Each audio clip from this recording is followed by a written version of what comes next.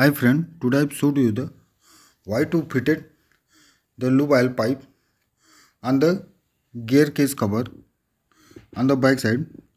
This is the live video of the same. This is the pipe is very necessary.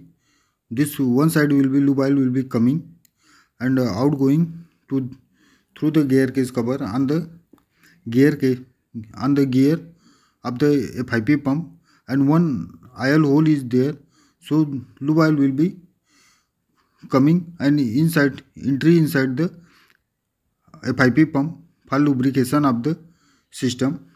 So this is the process for the, and this is having the benzo bolt for this high pressure pipe for the lube oil, and this is the system for fitment of the lube oil pressure pipe.